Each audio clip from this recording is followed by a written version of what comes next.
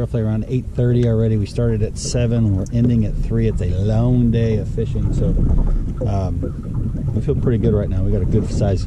We got a 2-pounder in, we think, and our number should be pretty good. So we're just going to be chasing these schools right now and seeing what we can do. We got a bluebird day. Water temperature is roughly around 48. That's right, folks. This is the first tournament of the season, and me and Wade are getting our feet wet, so to speak, and we're having a great time chasing these fish around the lake. So we've got roughly around 15 teams in this event. It's a 2-day event, which makes it, I guess, called a super event, and we're excited about it. So stick around, get something to drink, relax. Please subscribe. We're going to put some slabs in the boat, and you're going to we're going to walk you right through 2 days of tournament fishing. Good solid fish right there. Now, we didn't start chasing schools right off the bat. We actually fished about 2 points before we got out to the schools. We just realized really quick that they weren't on the points and that they were still out there schooling. And there were quite a few boats out there on the first day, so we had a lot of company, and but we were having some success here. By about 8:30, we already had our 7 fish, and we continued to pick them up throughout the day. But the bite definitely cooled off after about noon. Artificial bait. Did not have to. Just a good thing. Look at that freaking hog. It's a beautiful day. It's tournament day. This is a 2-day tournament, folks. With a red head. That's what's been hot just lately. But we're finding out today it needs to be a head, a really head. And I even got a little leader. I'm using Big T's advice of everything, including my line. So that's a pound tied onto a 6-pound high vis line. Thank you, Big T.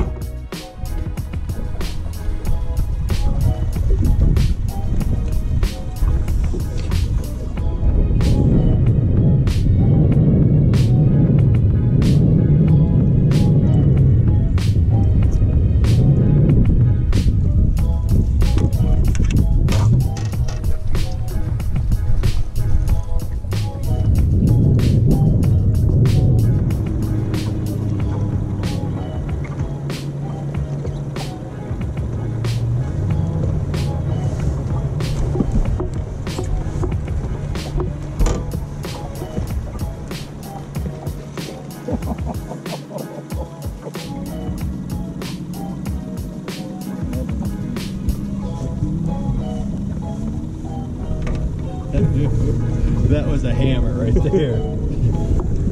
That right there is a big fish. All right, here's an update. It's basically it's noon. So we got 3 hours left to fish. We've got some really good fish in the boat. Feel good about it. Our upgrade number right now is a pound 1.3. So that's what we need to upgrade on right now. It's all good though. I mean, we've caught some really good dandies. I mean, I really put our number pretty decent. It'll be interesting to see what everybody else catches today. But I feel good about the first day for sure.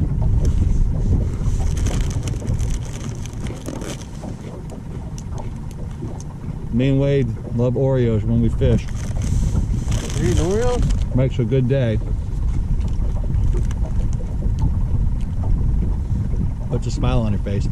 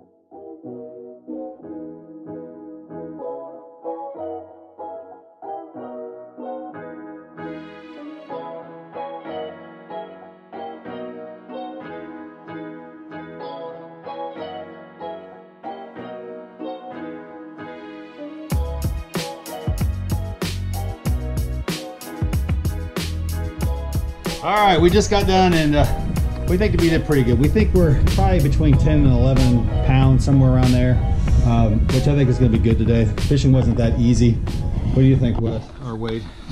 Definitely wasn't easy at all. Weather was nice, I'll tell you that. It definitely was nice.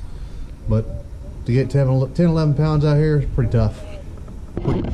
Yeah, it was a tough day today, so we feel pretty good. We think we got a really good fish for big fish. We're excited about that. Let me show you him right here.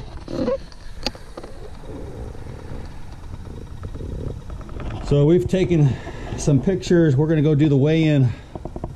I'll probably plan on doing a little something there too to tell you how we ended up for the first day. This is a 2-day event, so you know, we did what we normally do on guide trips, which is just basically started shallow, then started chasing schools. And again, we had a lot more success chasing schools than we did fishing shallow. And I don't know if that was just the big temperature change that we've had here recently or what, but regardless, Bluebird Day, it's not a perfect day to go fishing, let me tell you. Weather-wise, it's nice, but so we'll see you over there. All right, so this is where we're standing. We are in second place.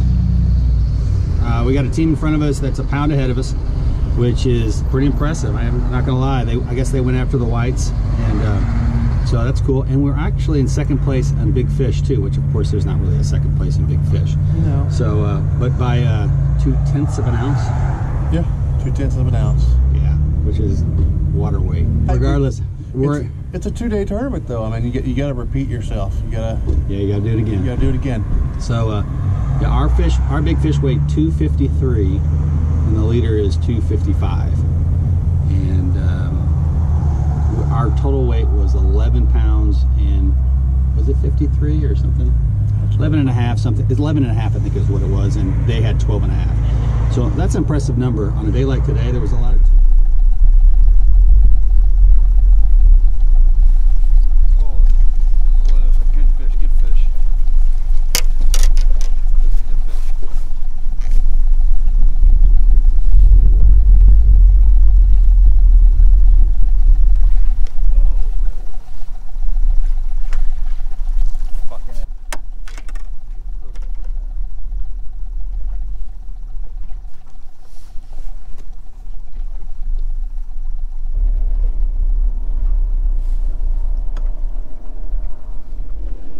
So obviously one of the first things you're going to notice during these tournament videos is that we don't talk as much to the video. I mean, we're focused. It's 110%, 100% of the time. That's kind of our motto this year, and we take it very seriously. So you're not going to hear a lot of any type of tutorial during these tournament videos. You certainly will during the pre-fish, but from time to time I definitely will talk. Got another good fish coming in right here.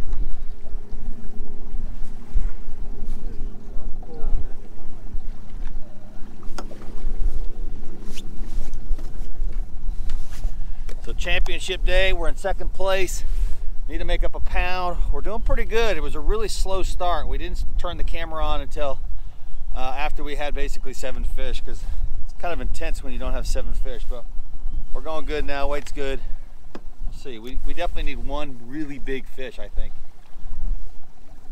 That's our only thing right now. We need one. We need a 2-pounder. We've got one that's close, but we really need, it'd be nice to have, two. I think to make up a pound, we're gonna have to have 2 of them. We got a lot of time. It's still probably roughly 9 a.m. We fished till 3, so 6 hours.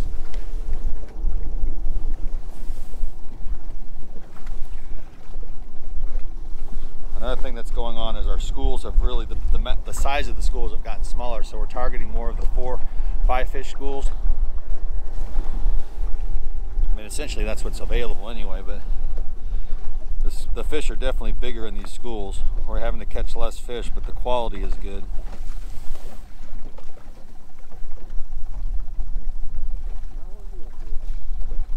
In regards to weather, today's quite different. Well, directions correct are the same as yesterday, a south wind, but we're up to about 16 miles an hour today is what it's going to be.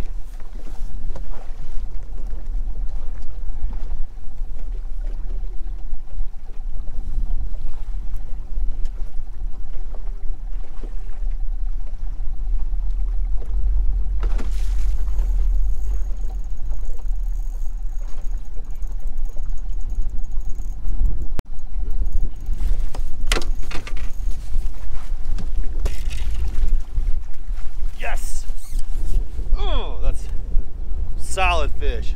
Damn near a 2-pounder easily. Oh, yeah. Woo!